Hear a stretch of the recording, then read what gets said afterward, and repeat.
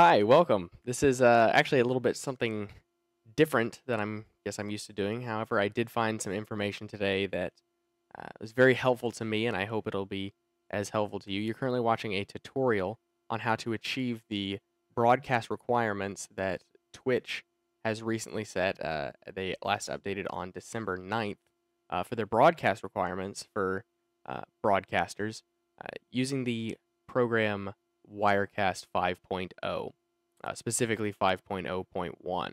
You'll need, if you are running on the Macintosh OS X, I believe it's 10.9. Let me check really quickly. Yeah, in fact, 10.9 on Mavericks. If you updated to Mavericks, then you're going to need 5.0.1. If you're running on anything before that, you can use 5.0. But I'm going to go ahead and get into a little bit of the history of the problem. If you don't want to know anything about that and you already know that information, I'm going to leave a little annotation. Maybe right up here. Right here. Go ahead and skip that. Too long. Did not read if that was applicable. But either way, regardless, Twitch on the 9th of December came out with these broadcasting requirements. It says here, Twitch, we've experienced a massive surge in demand for viewing on non-web devices. That's on game consoles, tablets, and mobile phones. We want your viewers to be able to watch it in all places, so we're making these changes to our infrastructure to service this growth. Essentially, what that's going to do is it's going to allow you to watch on your iPad, on your mobile phone. You may notice that on the Twitch app, if you're not watching a partner, sometimes, depending on how they're broadcasting, you may not actually be able to watch it. They have, and here if I look this up really quickly, they have, at least this is the way it is on my GS3, I have a Watch Now tab and an All Results tab. Now, if I'm watching something and I try to click on something that's under All Results, it's going to say, please select this from the Watch Now tab.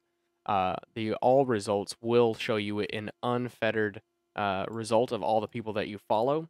However, if there is somebody on there who is not broadcasting with these set requirements, they're not going to show up on your Watch Now tab. This is only really an issue if you're watching people who are not partnered, like myself on the website.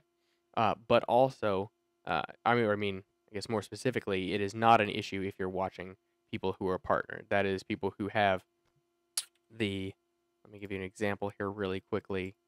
Let's go to someone I follow. Why not? Let's check out Goldie. Goldie is a partner, so what you will be able to have, or you will be able to see, thank you, Samsung, that's fantastic.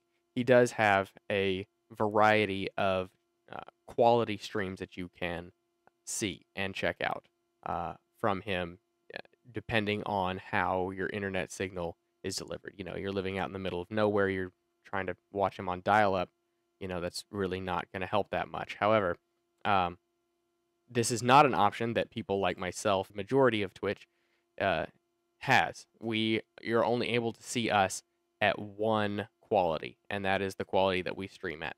Now, what doing this, formatting to these video requirements and audio requirements will do is it will help your stream be able to be seen on mobile devices. Now, the reason that you want this is fairly easy. You don't actually want people to not watch you. You want to be able to deliver the best type of signal you can to Twitch so that they can get you to as many devices. Now, if you're not actually interested in that, then you shouldn't be watching this. But the biggest problem that I've found, at least in the past, with Wirecast 4.0, is that it was not able to do this right here. You were not able to set it to a strict constant bitrate. And actually, if you would go on the forums after this list came out, they didn't know why you would want to have a constant bitrate because I believe in their eyes, using a variable bitrate was still better. You delivered,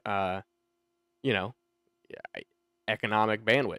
You don't want to have to send more information than you have to, and if you have a variable bitrate, it's going to deliver good quality without, I guess when I think of strict constant bitrate, I think it's excessive.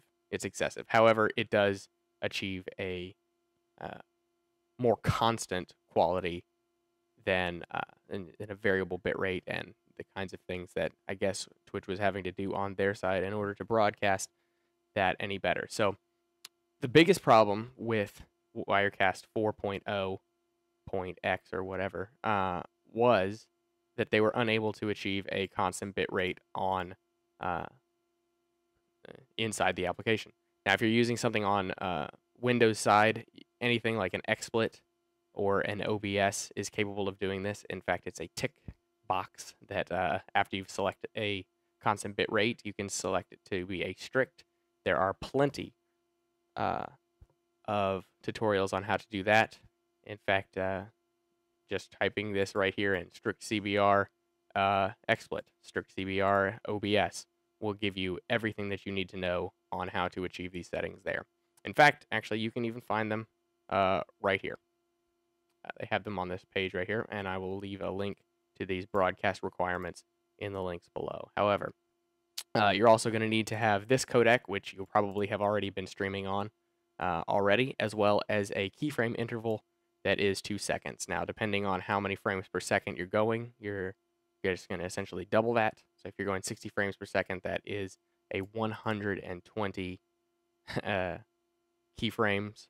And if you're doing 30 frames per second, that is 60 frames. So math, it can be your friend unless you're me, in which case, you know, you hate it until you die. However, your audio requirements, pretty simple. You can have it just as long as you have it be AACLC, MP3, stereo or mono.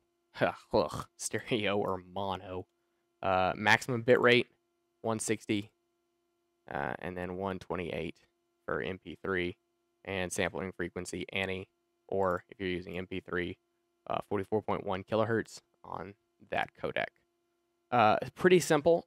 The only issue here is, up until now, you haven't really necessarily been able to do that in Wirecast. Now, this Wirecast is one that they recently rolled out. They did have some issues, specifically when they launched Wirecast 5.0, because they did it around exactly the same time as they did Mavericks. Now, when they did Mavericks, how do I say this? Mavericks broke a lot of things about Wirecast. Now, anybody who has been using Wirecast for a long time, you know, you really shouldn't ever, especially if you're using these kinds of things on a daily basis, you shouldn't ever upgrade until you know that the application that you use is going to work on the new system. And I think this is a really good example of that. Wirecast 4.0 didn't work very well. I say very well. There was really only one issue, that, at least that I found, that was a bug. It would simply just go to a black screen. It would just go to a black screen while you're in the middle of a broadcast, and it would just turn everything off. It would essentially just go to a blank shot on all on all of your levels. So it would be a little frustrating until you like went back and you reset it. I think in some of my previous broadcasts, you can actually just see it flick off. I believe I was playing Lego Harry Potter with my fiance, and it would just flick to black. I started broadcasting more on XSplit after that, but now that they have a fix, I'm really excited to be able to get back to using Wirecast, because I think it's an incredible beast of an application, even if it is a little bit of, I say a little bit, it is a lot of a CPU hog, but if I'm going to be playing games on an exterior console, I'm not going to be needing, you know, my computer to be my workhorse to play my games and to broadcast. So I don't need to be going into the pros and cons of using an application like Wirecast, but I am anyways. That said, I am going to show you. If you've clicked skip, then you're going to meet me here. This is Wirecast 5.0. Let's go ahead and set it up to achieve excellent settings. That is going to be specifically not, let me find it, not minimal stream configuration quality. We're going to go for excellent, everything that they want. It's actually pretty simple. If we go ahead and we open up, you know, I only know keystrokes. Let me output settings. You know, like my output, start charge, canvas size, 720. All right, excellent. There it is. Output settings right there under output. So we have our output settings, and this is a completely blank document. This is exactly what you're going to see at the very beginning whenever you open this up. If you come down here, we're going to be streaming to twitch.tv. We're going to select OK, and this is going to be the very basics. If you set it, you're going to be encoding for twitch.tv, and it's actually pretty simple. If you come into, we need to, let's go ahead and view the details, and this is the preset right here. Now, I have some other settings that I had been using before, and let's actually drop down to, been streaming into Flash Stereo. I had been using this to stream to Twitch. However, this is not. This was not giving me. This was giving me, I believe, an acceptable instead of minimal. It was giving me an acceptable because I did have that 2-second keyframe, as well as a good, or I guess an acceptable bit rate. But however, I would not. I don't want to just be acceptable. You know, I want to have exactly what they want. So let's go ahead and let's take a look at Twitch 720 at 30 frames per second. And what you can see the difference here already is right here, can be found right here in the X264 command line options. This is what you need to see in order to get the strict. This is a strict constant bit rate. Excuse me, a brain fart there. And then other than that, everything else is fairly similar. You can see at 30 frames per second, you're going to be giving a keyframe every 2 seconds. This is adjustable. You can raise or lower that. I typically like to stream at around 1500 kilobits per second. This will be encoding. This is going to be dependent on your computer. I'm not going to go into that. There are several fantastic things that you can check out. In fact, you know what? Let me see if I can find one right there. Maybe OBS Estimator. And I'll also leave this in the description as well. Not because it has anything to do with this tutorial, but because it's an absolutely fantastic tool to show you what your machine will be able to handle when it's broadcasting. And that's pretty much it. That's this right here is going to give you your strict constant bit rate. And then everything else should be simple enough to be able to meet all of these requirements. Of course, if you have any questions, feel free to leave them in the comments below. If I take a look at them, I'd be more than happy to answer them. But I think really, honestly, your best friend is Google. Oh, let's just while we're here really quickly, let's go ahead and save this. Let's do that really quickly. Let's do a quick test. Why not?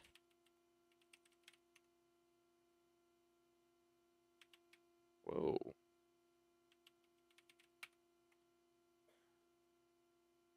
Fantastic. And you can see there's also a stream delay that we can sign up for. But let's go ahead and activate that. Let's give me no. Is it working? Hey, fantastic. So let's go ahead and I'm not getting any audio signal, but all right, fine. Let's change that. Audio. Why not? Broadcast. Holy no. No. Change that. Cool. So now I'm broadcasting both video and audio. Let's go ahead and send it on over to Twitch. Let me go to my dashboard really quickly. Now the question is, am I live or not?